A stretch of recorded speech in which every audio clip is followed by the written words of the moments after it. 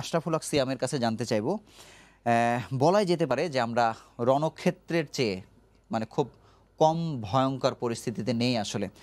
তো সেখানে আসলে চিকিৎসকরাই সামনে থেকে সব কিছু করছেন, এক একজন দক্ষ সৈনিকের মতো আসলে ভূমিকা পালন করছেন। আমি যদি ওই সৈনিক হিসেবে আপনাকে আপনার ওই রণক্ষেত্রের প্রসঙ্গে জানতে চাই যে আপনার হাসপাতালে কিংবা রণক্ষেত্রে চিকিৎসার পরিবেশটা আসলে কীরকম, কী ধরনের শঙ্কা নিয়ে আসলে কাজ করছেন? ধন্যবাদ আপনাকে। আসলে কোভিড-19 যেই ব্যাপারটা, এটা সারা পৃথিবীতেই একটা প্যান্ডেমিক ডিজিজ হিসেবে অলমোস্ট ঘোষণা হয়ে গিয়েছে। আমাদের দেশেও আমরা এটা ফেস করছি। যেহেতু আমি একটা হাসপাতালের আবাসিক চিকিৎসক, সেহেতু আপনার আউটডোর এবং ইমার্জেন্সি যেই সার্ভিসগুলো আছে ওগুলো আমাকে দেখভাল করতে হয়। এবং প্রথমেই আপনাকে বলে নিচ্ছি, এই চিকিৎসায় এই আউটডোর এবং যে ইমার্জেন্সি সেবা, এর মধ্যে সবচেয়ে বেশি আপনার যেই প্রবলেমটা ফেস করে তারা হচ্ছে তরুণ চিকিৎসকরা। এই তরুণ চিকিৎসকরাই হচ্ছে আমাদের মূল চালিকা শক্তি, কারণ এই সমস্যাগুলা তারাই সবচেয়ে বেশি ফেস করে। এখন যেই আপনি সমস্যাগুলা বলছেন, সেই সমস্যাগুলোকে আমরা দুই ভাগে ভাগ করতে পারি। একটা হচ্ছে সরকারি চিকিৎসকরা কিছু এক টাইপের সমস্যা তারা ফেস করে, সম্মুখীন হয়। বেসরকারি চিকিৎসকরা আবার অন্য টাইপের সমস্যার সম্মুখীন হয়। এখন মেইন যেই জায়গাটা আমি ফোকাস করতে চাই, সেটা হচ্ছে আপনার দুইটা জায়গায় একটা জিনিস কমন, সেটা হচ্ছে নিরাপত্তাহীনতা, আস্থা এবং বিশ্বাসের জায়গাটুকুতে চিকিৎসকদের একটু অভাব আছে। নিরাপত্তাটা কীরকম? সেটা হচ্ছে নিজেদের নিরাপত্তা, যেটা আপনি একটা পেশেন্টকে যদি আপনি অ্যাটেন্ড করেন, তাহলে তার পর্যাপ্ত পিপিই যেটা আমরা বলি সেটা আছে কি না। নাম্বার 2 হচ্ছে যে এই রোগীর যদি করোনা পজিটিভ কোভিড-19 আক্রান্ত হয় এবং তার মাধ্যমে যদি সে আক্রান্ত হয়, এর পরবর্তীতে তার পরিবারের কি হবে। পারিবারিক যেই নিরাপত্তাহীনতা, তার ধরেন একজন চিকিৎসকের বাবা মা আছে বা তার বাচ্চা আছে, তার ফ্যামিলি আছে, যদি তার কিছু হয়ে যায়, সেই ফ্যামিলিকে দেখভালটা কে করবে, এই ধরনের একটা শঙ্কায় এবং নিরাপত্তাহীনতায় কিন্তু চিকিৎসকরা প্রথম থেকেই আপনার পড়ে আছে। আর সরকারি হাসপাতালে আমরা যেই সমস্যাগুলোর সম্মুখীন হচ্ছি, ধরেন একটা পেশেন্ট আপনার শ্বাসকষ্ট নিয়ে আসছে বা হচ্ছে আপনার হালকা হালকা জ্বর কাশি নিয়ে আসছে, আমি চিকিৎসক, আমি রুগীটাকে অ্যাটেন্ড করলাম। এখন অ্যাটেন্ড করার পরে তার এখন হাসপাতালে অ্যাডমিশন হওয়ার দরকার। এখন সেক্ষেত্রে আমরা যেই প্রবলেমটা ফেস করছি, তাকে যদি আমরা করোনার পরীক্ষা না করে তাকে যদি আমরা অ্যাডমিশন দিই এবং পরবর্তীতে যদি তার করোনার চিকিৎসার টেস্ট যার পজিটিভ আসে, তাহলে কিন্তু আপনার যেই ওয়ার্ডে বা যেই জায়গাটায় আমরা অ্যাডমিশন দিচ্ছি, সেই জায়গাটা আপনারা জানেন টোটালটাই আপনার আবার বাকিদের আক্রান্ত হওয়ার একটা সুযোগ থাকে। ওইখানে আপনার আরও ধরেন অনেক আপনার রুগী থাকে, সেই হচ্ছে একটা প্রবলেম। এবং যদি তাকে আমরা চিকিৎসা অ্যাডমিশন না করি, অ্যাডমিশন না করার ফলে সেইখানে ব্লেমটা চলে আসতেছে আবার চিকিৎসকদের উপরে। যেমন চিকিৎসকরা সেই রুগীকে ঠিকমতো চিকিৎসা দিচ্ছে না, তাকে অ্যাডমিশন নিচ্ছে না। যেই জিনিসটা এখন বারবার চলে আসছে, যেন চিকিৎসকরা রোগীদেরকে সেবা প্রদান করছে না, এটাই কিন্তু এখন মেইন প্রবলেম, মেইন ইস্যু। আপনার 2-1 দিন ধরে আপনারাও দেখছেন যে মেইন ইস্যু। আমি একটু যোগ করতে চাচ্ছি সাকলাইন ভাইয়ের সাথে, সেটা হচ্ছে প্যান্ডেমিক অবস্থায় কি কি চিকিৎসা দেওয়া যাবে। এটার কিন্তু একটা WHO গাইডলাইন আছে, পৃথিবীর বিভিন্ন সোসাইটি কিন্তু একটা গাইডলাইন দিয়েছে। যেমন প্যান্ডেমিক সিচুয়েশনে আমরা বলি যে প্যান্ডেমিক সিচুয়েশনে পৃথিবীর সব জায়গায় আপনার ইমার্জেন্সি সার্ভিসগুলো আপনার খোলা থাকবে। রুটিন অপারেশন বলেন, রুটিন যেই কাজগুলো, সেগুলো কিন্তু আপনার কনসাইজ করে ছোট করে নিয়ে আসা হয়। ইমার্জেন্সি সার্ভিস বলতে কি বোঝায়? ধরেন আপনার যদি কারোর ইমার্জেন্সি কোনো অপারেশন লাগে, যেমন তার আপনার রক্তনালী কেটে গেল, এটা হচ্ছে আপনার ইমার্জেন্সি। এটা কিন্তু আমাদের দেশেও কিন্তু খোলা আছে। হ্যাঁ, আপনার রুটিন যেই অপারেশন, যেমন কারোর হচ্ছে জেনারেল সার্জারিতে আপনার প্রোস্টেট অপারেশন করবে, ইটস এ রুটিন অপারেশন, এটা আপনি হোল্ড করতে পারবেন। এটা সরকারি ক্ষেত্রে ঠিক আছে, কিন্তু বেসরকারি হাসপাতালগুলো আসলে বন্ধ করেছে কিনা আসলে এটা বন্ধ করে, এটা সারা পৃথিবীর একটা গাইডলাইন। এখন আমরা হয়তো এই গাইডলাইনটা অনেকে আমরা জানছি না, আমাদের যেই রোগীরা সেবা নিতে আসছে তারা হয়তো এই বিষয়গুলো জানে না, এই জন্য হয়তো ওনারা বলছে যে না আমাদেরকে সেবা দিচ্ছে না, আমরা ডাক্তারদের কাছ থেকে সেবা পাচ্ছি না। কিন্তু আপনি কি যে সেবা পাচ্ছি না এটা আমরা বলছি, সেবা পাচ্ছি এই কথাটা কি আমরা বলছি? আমরা যে ডেইলি আপনার হাজার হাজার মানুষকে সেবা দিচ্ছে এই ডাক্তাররা, এই তরুণ চিকিৎসকরা যারা ফ্রন্ট লাইনের ফাইটার, তারা যে চিকিৎসা দিচ্ছে এই খবরগুলো তো আসছে না। এই জন্য কিন্তু আপনার জনগণের সাথে ডাক্তারদের মধ্যে একটা গ্যাপের তৈরি হচ্ছে। এই গ্যাপটাকে কিন্তু এই মহামারীতে এই গ্যাপটাকে যত কমানো যাবে তত বেশি কল্যাণ। আমি একটু স্যারের সাথে অ্যাড করতে চাই। স্যার যেই কথাটা বললো যে আপনার যে প্রাইভেট হাসপাতালে, বাংলাদেশের টোটাল প্রাইভেট হসপিটাল হচ্ছে 5343টা, জি এটা গভর্নমেন্ট আপনার সার্টিফাইড, যে টোটাল 5343টা হচ্ছে প্রাইভেট হাসপাতাল, ক্লিনিক, কর্পোরেট হাসপাতাল সহ। এই হাসপাতালগুলোতে যেই কথাগুলো আসছে গত 2-4 দিন ধরে, যেন আপনার ডাক্তার রোগীকে অ্যাডমিশন দেয়নি, যেটা নিয়ে এত কথাবার্তা হচ্ছে। এবং আমরা গণমাধ্যমে দেখেছি যে 4টা-5টা হসপিটাল ঘুরে তারপরে এবং মৃত্যু শিকার হয়েছে, এগুলো আমরা জেনেছি। প্রাইভেট হাসপাতালগুলায় ডাক্তাররা কিন্তু ইমার্জেন্সি ডিউটি যারা করে তারা প্রেসারে থাকে রোগীকে ভর্তি দেওয়ার জন্য। যারা ডিউটি করে তরুণ ডাক্তার যারা আছে তারা কিন্তু আপনার রোগীরা কেন ভর্তি হচ্ছে তার জন্য তারা কিন্তু একটা প্রেসারাইজে থাকে, মানে একটা বাণিজ্যিক চিন্তা থেকে হলেও কিন্তু তারা প্রেসারে থাকে। সেই ক্ষেত্রে আমার একজন তরুণ চিকিৎসক কেন আপনার ওই রোগীকে ভর্তি দিচ্ছে না, এইটা আগে বেসিক ফাইন্ড আউটটা আপনার করতে হবে। হ্যাঁ, রোগী ওই ডাক্তার তো ওই রোগীকে অ্যাটেন্ড করছে, যদি সে ওই রোগীকে অ্যাটেন্ড করে তাইলে সে তাকে ভর্তি না দেওয়ার কারণটা আপনাকে আগে খুঁজে বের করতে হবে। সেই জায়গাটা আপনাকে ফাইন্ড আউট করে তারপরে আপনি ডাক্তারের উপর দোষ চাপাতে আমরা পারি। তার আগে কিন্তু আমি ডাক্তারের উপরে দোষ চাপানো বা ডাক্তার ভর্তি দিচ্ছে না, ডাক্তার দিচ্ছে না, এমনও তো হতে পারে যে ওই ইনস্টিটিউট, ওই হাসপাতাল চাচ্ছে না এখন এই সর্দি কাশি এই রোগীগুলা ভর্তি হোক। কিন্তু ভোক্তা অধিকার কেন আসলেন, এই প্রশ্নটা কিন্তু আসছে। আসলে অথরিটি আসলে কারা আসলে এই রেগুলেশনটা করতে পারেন? এই জিনিসটার জন্য গতকালকে আমিও কথা বলেছি বিভিন্ন জায়গায়। আসলে কিছু অতি উৎসাহী লোক আছে, এটা তো ভোক্তা অধিকারের কাজ না। কাজ যদি আমি বানায় নিতে চাই তাহলে অনেক কিছুই করার আছে। হ্যাঁ, এটা কিন্তু আপনার ভোক্তা অধিকারের অনেক কাজ আছে, বা তাদের মেইন যে কাজ আমি যদি ভুল না ধরে থাকি সেটা হচ্ছে আপনার বাজার কন্ট্রোল করা। বাজারে কোন জায়গায় ভ্যাট দিচ্ছে না, কোন জায়গায় ফাঁকি দিচ্ছে, পেঁয়াজের দাম বাড়লো কেন বা XYZ এটা হলো কেন সেটা দেখি নাই কখনো। ডাক্তাররা কিন্তু ভোগের পণ্য না। আপনি ডাক্তারদেরকে চাপ দিয়ে কাজ করাতে পারবেন না এই মহামারীতে। আমি বারবার বলতেছি, আপনি ডাক্তারদেরকে প্রেশারাইজ করে আপনি কোনো কিছু করতে পারবেন না। ডাক্তাররা কিন্তু এই যুদ্ধে আছে, ডাক্তাররা কিন্তু এখনো মাঠ ছেড়ে দেয় নাই। এই তরুণ চিকিৎসারা কিন্তু আছে। সারা বাংলাদেশে কতজন আপনার আজকে সেবা পেয়েছে, ডাক্তাররাই তো দিয়েছে। কুর্মিটোলা হাসপাতাল, যেটা আমরা করোনা হাসপাতাল হিসেবে ডিক্লেয়ার করেছি, এটা কারা চিকিৎসা দিচ্ছে? ডাক্তাররাই তো দিচ্ছে। এই যে 88 জন আমরা বলছি আপনার সরকারিভাবে 88 জন করোনা পজিটিভ, 30 জন ভালো হয়ে বাড়িতে গেছে, কারা ভালো করেছে? ডাক্তাররাই তো করেছে। আমি বিষয় জানবো যে এই যে কে সাধারণ রোগী অথবা কে হাসপাতালে এসে চিকিৎসা নেবে অথবা ফিভার ক্লিনিক হবে কি হবে না, মানে বিষয়গুলো তো একটা ডিসিপ্লিনের মধ্যে আসা উচিত। প্রত্যেকটা হাসপাতালে কিন্তু এই ঝুঁকি আছে। এখন তো সবগুলো হাসপাতালেও ফিভার ক্লিনিক করা অথবা আলাদা ছোট করে একটা কর্নার করা এবং যারা চিকিৎসা দিবেন সেই জায়গায় চিকিৎসকদের আলাদা করে প্রস্তুতি নেওয়া, এই সমন্বয়টা আসলে কারা করবে? এই যে 3 মাস থেকে যে আমরা এতগুলো সময় পেলাম, আমরা কেন এখন পর্যন্ত করতে পারলাম না? এখন এই ব্যাপারটা আসলে নীতি নির্ধারণীতে যারা আছে তারা বলতে পারবে। তাদের হচ্ছে আপনার করে নাই, করতে পারবে, করলে কি হতো, এই কথাগুলো বলার এখন সুযোগ নাই। আমরা আজকে এসেছি, আজকের টপিকস হচ্ছে তরুণ চিকিৎসক বা চিকিৎসক যারা আছে তারা কি প্রবলেম ফেস করছে, হ্যাঁ, এবং এখান থেকে উত্তরণের উপায় কি। যেই জিনিসটা আমি আসার আগেও আমার তরুণ চিকিৎসকরা অনেকের সাথে আমার ফোনে কথা হয়েছে, তারা এই ব্লেম গেমটা, যেন আমরা চিকিৎসা পাই নাই, আমরা সেবা পাই নাই, আমরা এটা করতে পারছি না, ডাক্তাররা চিকিৎসা দিচ্ছে না, এটা নিতে কিন্তু রাজি না। সারা বাংলাদেশে উপজেলা, আপনাকে আমি কিছু স্ট্যাটিস্টিক্যাল কথা বলছি, উপজেলা এবং প্রাইমারি লেভেলের হাসপাতাল আছে 511টা, ডিস্ট্রিক্ট হাসপাতাল আছে 59টা, মেডিকেল কলেজ হাসপাতাল আছে 18টা, স্পেশালাইজড হাসপাতাল গভর্নমেন্টগুলো বলছি 18টা, ইনফেকশাস ডিজিজ হসপিটাল আছে 3টা, টিবি হাসপাতাল 13টা, লেপ্রোসি হাসপাতাল 2টা, অন্যান্য আরও হাসপাতাল আছে 4টা। টোটাল হচ্ছে 28টা হাসপাতাল আছে। এই লকডাউনের মধ্যে কেউ আপনার বের হতে পারছে না।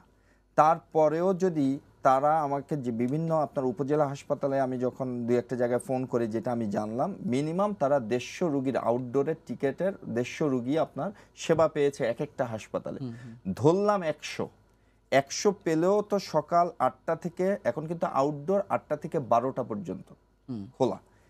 এইখানে 100 রুগীও যদি হয় তাইলেও 65,000 থেকে 70,000 রুগী কিন্তু আপনার আজকে অন্তত আউটডোরে সেবা পেয়েছে। গতকালকে 63,000 টিকিট কিনে দেখেছে। হ্যাঁ, তো যদি 65,000 থেকে 70,000 রুগী সেবা পেয়ে থাকে, এই যে অল্প কিছু বিচ্ছিন্ন ঘটনা, যারা ওয়াদুদ স্যার বলল যারা বিকালবেলা চেম্বারে রুগী দেখানোর জন্য একটা এলিট শ্রেণীর যেই আপনার পেশেন্ট, তারা দেখানোর জন্য যেন আমরা ডাক্তার পাচ্ছি না বা করছি না, তাহলে এই রোগীগুলা কারা দেখছে? আমার ডাক্তাররাই তো দেখছে না। কিন্তু এখানে মূল সমস্যা সাধারণ রোগীদের থেকে বড় সমস্যা হচ্ছে যে যারা লক্ষণ নিয়ে হাসপাতালে আসছে।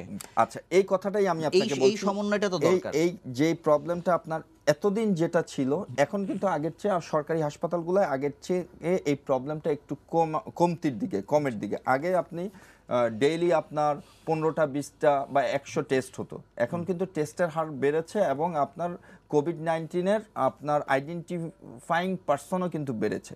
এখন আমার ধরেন আমার হৃদরোগ হাসপাতালে আমরা টোটাল ইমার্জেন্সিটাকে পিপিই দিয়ে সিকিউর করেছি। মানে কি, ওইখানে ডাক্তার পিপিই পাচ্ছে, ওইখানের ওয়ার্ড বয় যে ইমার্জেন্সিতে ডিউটি করছে সে পাচ্ছে, নার্সরা পাচ্ছে, এবং যে ট্রলি বয় সেও পাচ্ছে। এই ফার্স্ট ফেজ, যেটা ফার্স্ট কন্ট্যাক্ট ফেজ, এইখানে যদি কেউ আপনার সাসপেক্টেড হলে আমরা তাকে একটা আইসোলেশন রুমের একটা ব্যবস্থা করেছি। সেখানে 4-5 ঘন্টা আপনার তাকে আইসোলেশন করছি। করার পরবর্তীতে আমার এখান থেকে আপনারা জানেন যে শিশু হাসপাতালে আপনার হাঁটার ডিস্টেন্সে আপনার নতুন একটা ল্যাব চালু হয়েছে। ওইখানকার পরিচালকের সাথে আমাদের পরিচালকের কথা হওয়ার ফলে ওইখানে আমরা এখান থেকে স্যাম্পল কালেকশন করে ওইখানে পাঠাচ্ছি। ওরা 5-6 ঘন্টা 7 ঘন্টার মধ্যে যখন রিপোর্টটা দেওয়ার ফলে কিন্তু আমরা আইডেন্টিফাই করতে পারছি যেন এটা কোভিড পজিটিভ অর নেগেটিভ, যেই জিনিসটা আপনার কয়েকদিন আগেও ছিল না, 2-1 দিন আগেও ছিল না।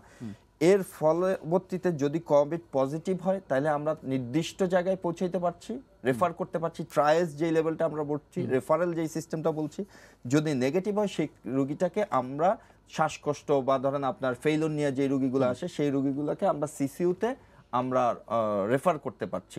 আগের থেকে ভোগান্তিটাই আপনি আজকে পিপি ডাক্তাররা কিনবে আমি ধরলাম, হ্যাঁ, যে বলছে অনেক ডাক্তাররা আছে যারা পিপি কথা শোনাচ্ছে পিপি আমরা কিনেই ইউজ করব, বাট সেই পিপিটা তো আপনার সাপ্লাই দিতে হবে। আজকে যেই পিপিটা আপনার একটা মাস্ক, যেই মাস্কটা আজকে 40 টাকা 45 টাকা করে বিক্রি হচ্ছে এবং সেটা পাওয়া যাচ্ছে না, সেই মাস্কের অরিজিনাল দাম কত? আর 1 মাস আগেও সেটা আমরা 4 টাকা 3 টাকা করে আমরা কিনেছি, 2 টাকা 3 টাকা, সেটা আপনি 40-45 টাকা। আমি স্যারের কাছে জানতে চাইবো যে আসলে এই যে বলা হচ্ছে যে বাসা ভাড়া দেয়া হচ্ছে না, অথবা যারা আছেন তাদেরকে নোটিশ দেওয়ার কথাবার্তা শুনতে পাচ্ছি, এবং একজন চিকিৎসকের কাছে আমি সরেজমিনে গিয়ে শুনেছি যে তার পরিবারের সদস্যদের সাথে মিশতে বলা বন্ধ করে দেওয়া হয়েছে, যে অন্যান্য মানে এই সময় আসলে আপনাদের মানে কাজের পরিবেশ এত কিছু উপেক্ষা করে কাজ করতে যাচ্ছেন, এই সময় আপনারা আসলে মানসিকভাবে পিছিয়ে যান? না, অবশ্যই একটা তো মানসিকভাবে, যে কথাটা আমি প্রথমে বলেছি, ডাক্তাররা নিরাপত্তাহীনতায় ভুগছে, আস্থা আর বিশ্বাসের অভাব আছে ডাক্তারদের মধ্যে। হ্যাঁ, এই জায়গাটা কিন্তু আপনার যদি এখনই ঠিক না করেন, এখন থেকে 1 সপ্তাহ 2 সপ্তাহ পরে দেশের কি অবস্থা হয় এটা কিন্তু আমরা বলতে পারি না, তখন কিন্তু আপনি ডাক্তার খুঁজে পাবেন না। এই যারা আজকে টেলিভিশনে বলছে ডাক্তাররা সুইপাররা, ডাক্তারদেরকে হিরো বলতে হলে সুইপারদেরও বলতে হবে বা সামথিং লাইক দ্যাট, তারাও কিন্তু হাতে পায়ে ধরে এই ডাক্তার স্বাস্থ্যকর্মীদের নিয়ে আসতে হবে। এবং আমি আপনাদেরকে বলি, আমার জানা মতে আমি একজন চিকিৎসক, আজকের এই ফ্রন্টলাইনার যুদ্ধে কিন্তু আমাকে ডাকতে হবে না, আমি পৌঁছে যাব। এবং আমার যেই ডাক্তাররা আছে, এই যে আপনার টোটাল আপনার যেই স্ট্যাটিস্টিক্যাল আপনার ডেটা দিলাম, এখানে কিন্তু কোনো ডাক্তাররা তার ডিউটি আওয়ারে ডাক্তার করে নাই, এই ধরনের কোনো কিন্তু কেউ দিতে পারবে না যে কোনো ডাক্তারের যে তার ডিউটি ছিল সে ডিউটি করে নাই। হয়তো আমরা আমাদের চিকিৎসা সেবাটা, যেহেতু এটা প্যান্ডেমিক অবস্থান, এই জন্য হচ্ছে আমরা ইমার্জেন্সি বেসিসে ডিউটি সেবাটা আমরা ছোট করে নিয়ে আসছি। হ্যাঁ, ছোট করে নিয়ে এসে সেবা কিন্তু দিচ্ছি। কারণ একসাথে যদি আপনার কেউ এফেক্টেড হয় এবং অনেক স্বাস্থ্যকর্মী যদি একসাথে কোয়ারেন্টাইনে যায়, তাহলে তাদের অবস্থানটা কোন জায়গাটায় হবে? যেই কথাটা বলছিলাম, ডাক্তারটা হচ্ছে আপনার নিরাপত্তাহীনতায় ভুগছে। এই নিরাপত্তা দেওয়ার দায়িত্ব কিন্তু সরকারের। এই নিরাপত্তা দেওয়ার দায়িত্ব আপনার, আমার, আমাদের সবার। আমরা যদি আমি এখানে যুক্ত হতে চাই যে একজন আমাকে ফেসবুকে আসলে জানতে চেয়েছেন যে প্রধানমন্ত্রী কি ধরনের ঘোষণা দিবেন কি দিবেন না, অথবা প্রধানমন্ত্রী কিভাবে চিকিৎসকদেরকে তাদের জন্য কোনো ধরনের প্রণোদনা দিবেন কিনা, এটা আসলে স্বাস্থ্যমন্ত্রী হয়ে আসলে আসতে হয়, অথবা স্বাস্থ্য মন্ত্রণালয়ের এক ধরনের জোরাজুরি অথবা কিছু থাকে। তো সেক্ষেত্রে স্বাস্থ্য মন্ত্রণালয় এই ধরনের প্রস্তুতি নিয়েছে কিনা, সেটা আসলে প্রধানমন্ত্রীকে বলে কোনো কিছু আদায় করতে পেরেছে কিনা, এখানে কোথাও গ্যাপ আছে কিনা আপনি? এটা আসলে মন্ত্রণালয় বা নীতি নির্ধারণীতে যারা আছে ওনারা ভালো বলতে পারবে। তবে আমার বিশ্বাস, যেহেতু কারণ মাননীয় প্রধানমন্ত্রী সব জায়গায় খোঁজ খবর রাখেন, অন্তত ডাক্তারদের এই নিরাপদ, আপনাদের মাধ্যমে বা আমরা যারা বলছি বা এর আগে যারা বলেছে, আমাদের সিনিয়র স্যাররা যারা বলে গেছেন, যে ডাক্তারদের ব্যাপারেও একটা সময় হয়তো আপনার তার কোনো প্রণোদনা বলেন বা ডাক্তারদের নিরাপত্তার যে বিষয়টা বলেন, তাদের পরিবারের কি হবে যদি ডাক্তাররা কেউ ইফেক্টেড হয়। আমার মতে, আমার যে স্টুডেন্টরা আছে, আমার যে সহকর্মীরা আছে, তারা অনেকেই বলছে যে স্যার আমরা ডিউটি করছি, আমরা বাসায় যেতে চাই না, থাকতে চাই, আমরা হাসপাতালে থাকতে চাই।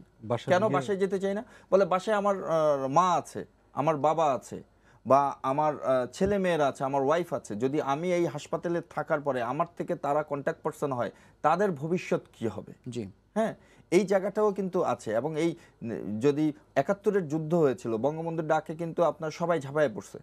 হ্যাঁ, এইটা কিন্তু ডাক্তারদের একটা যুদ্ধ।